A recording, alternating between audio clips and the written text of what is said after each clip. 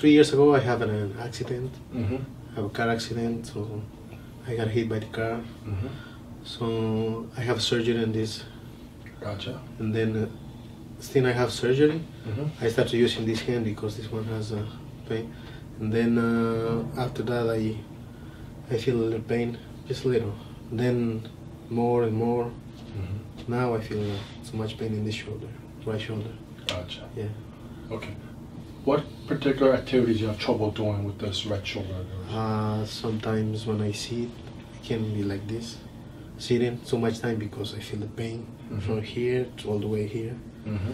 And sometimes when I go sleep, I can be sleeping like this. So and then I can sleep on top of my shoulder because it's too much pain. Mm-hmm. So I gotta be like this or.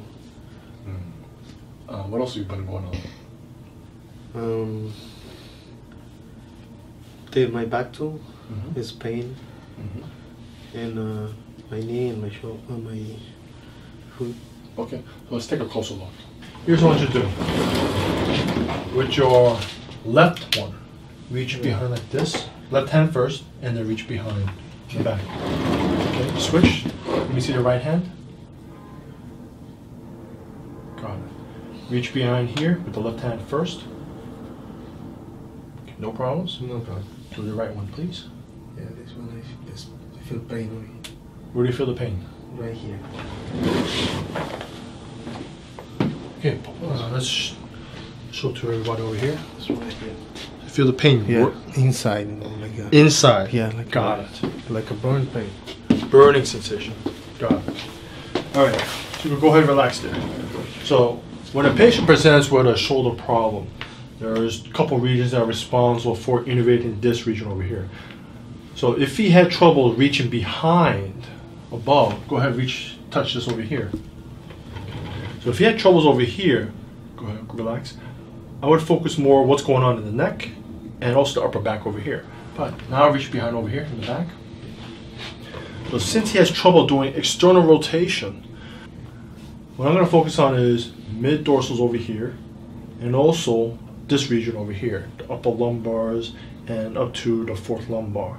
Why? Because the muscles that are responsible for this region over here, the rhomboids, major and minor, control right in his middle dorsals over here.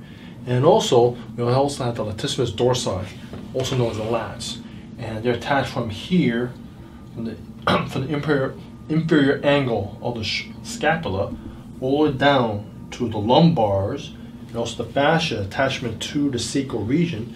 And they go all the way, wraps around to the front part. This is with the most strongest muscle that's responsible for, such as pulling things, meaning how you open the doors, you pull it open. That's what this muscle is responsible for. Now, since he has trouble doing that actions, we're going to take a look what's going on in this one region over here and also this region over here as well. We're starting off with instrumentation, and what we're looking for is any abnormalities in temperature. And we found one at this level right here. There's only 1 point. So it gives us an idea that this problem, it's a chronic nerve. So we're tilting it right now, and now we can see a little easier right at this level that there's a potential problem we got to take a closer look at. Now we have the same story down in this region over here. It's barely registering. 1 point to the right. So we're going to tilt the scope. And again, this is a chronic nerve. Now we can see it's more prominent. Right at this level, we're going to take a closer look. Now, it's very difficult to see over here. Okay. At this spot, right here, because this area is chronic, it's been here for a long time, the swelling, the edema is not as prominent. So when I feel it do with static palpation, I feel there's like a bogginess over here, like a swampiness feeling right here. So I'm going to mark right at that level. We have one very prominent swelling right across. It feels like a speed bump over here. And even though it's not as very prominent, during static palpation, we could feel it. Feel this ridge over here? Smooth, bump, smooth. Okay, so the hips are swiveling back and forth without a problem. So we've got the sacrum over here. It's stuck on the left side. It's not swiveling awfully too well right there. See, I can move this easily on the right side, but this left side right over here, you feel that right there? Yeah. Yeah, that's not moving. Let's check the right hip. Move it back and forward without a problem. All right, now let's go ahead and check this fifth. How's that feel right there? What does that feel like to you? Okay. Is that right there? It's stuck. That's not moving. So when I take a look at your films over here, normal is supposed to look like this straight over here. Okay. What does yours look like?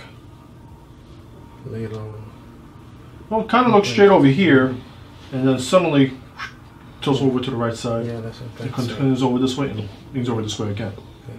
Why is that? Well, I want to take a look, see what's going on at the foundational level. Why? Because just like a foundation for a house or the Leaning Tower of Pisa, Okay. right? If we don't have proper foundation, everything else will not be stable. So when I take a look at this region over here, there is an issue. Okay.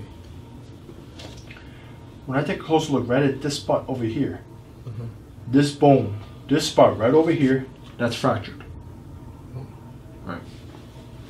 Meaning, this portion right over here and the opposite side, both sides broke off. So that's why this bone over here, it went a little bit forward. That's what we're seeing over here at fifth lumbar. We also see this prominently over here. See that space over here? Yeah. We shouldn't see that space. See this over here? Nice and solid. We see this break right over here and right over here.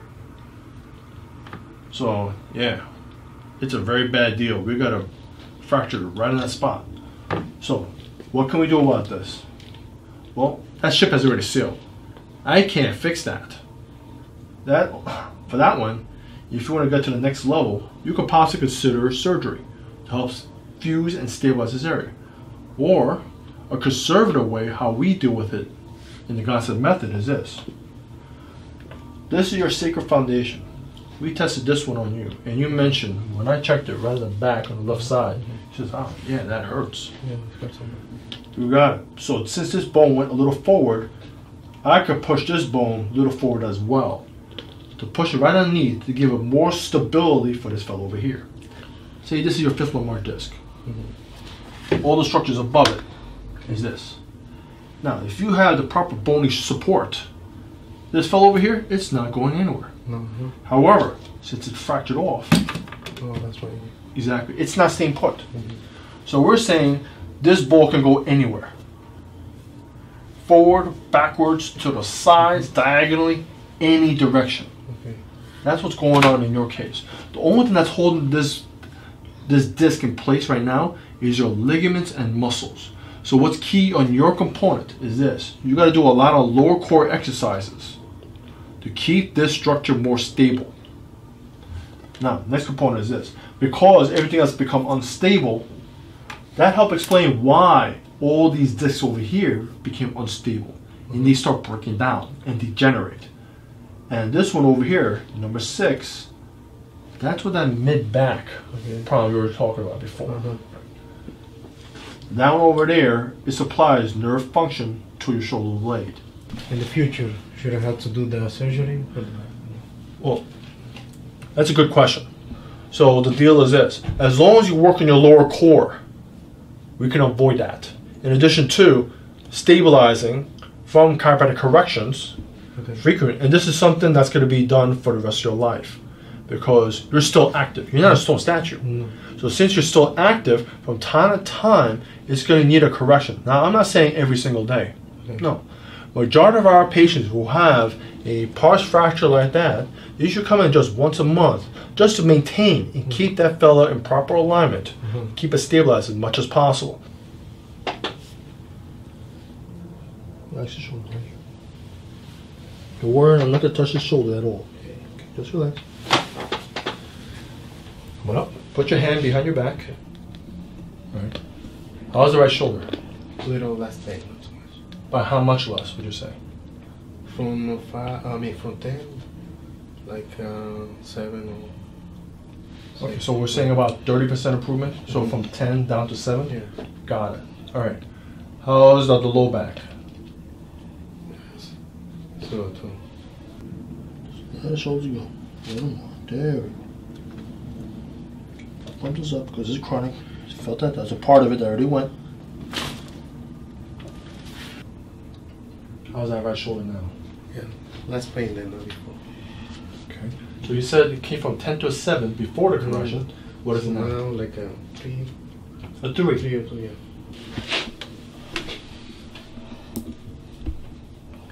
So now we're assessing the glenohumeral itself. Checking for an SC joint, AC joint, scapula, which is moving fine, glenohumeral itself, and there's our problem.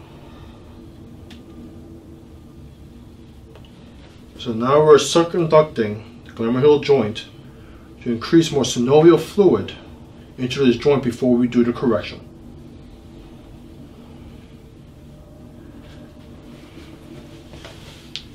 Just relax. Right over here. Just relax. Last shoulder. There it goes. Give it a try. Yeah. Now I feel less pain. Okay. So you're saying about the burning sensation. What is it now? Little less. Less? Mm-hmm.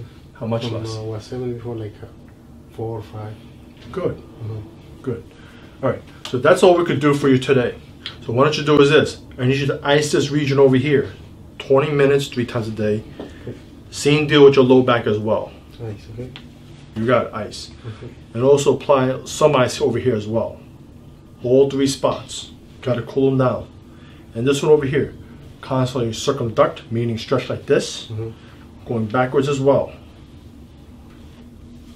So with your left foot, it's not dorsiflexing upwards as well. So this is stuck. Yeah. Stuck on the lateral side. Definitely. So we have a talus problem. So we're going to fix this right now. We're going to pump out the joint. Get some more fluid in there. There we go. It's ready to go. Let it go. A little more. There we go. Let it walk. Okay.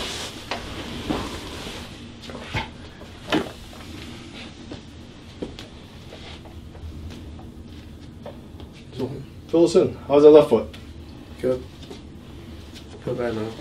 Good. Mm-hmm. Much better. All right. Anything else? No?